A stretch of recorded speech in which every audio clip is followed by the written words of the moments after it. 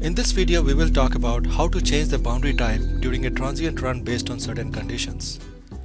Let's say we want to change a boundary from wall to pressure outlet when the flow time lies within a certain range. Change the boundary type during a transient run based on certain conditions. For example, this face is currently a wall. Let's say we want to change the boundary to pressure outlet at the right time. The flow time lies within a certain range. Now here is a scheme file that can be used for this purpose. For example, this face is currently a wall. This scheme file can be read, and we want to change it to pressure outlet at the right time period. Scheme.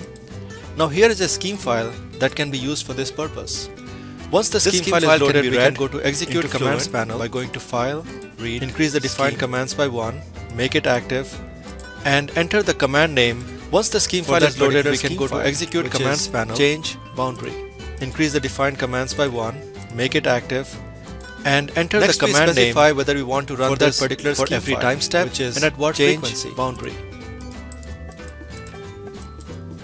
Now when the case is run, next we specify whether we want to run this at every time step to check and at what whether the current time step falls within the desired range when the boundary type needs to be changed. Now when the case is run, so if you look at the scheme file, you can see that at every time step there are several whether the current time step falls within the desired range when the boundary type needs to be changed. And there is a range of types. So if you look at the scheme file, you can see that there are several. For example, when the time is at 5 seconds, we want to change the boundary to type 2 types that we want to change the flag boundary face as.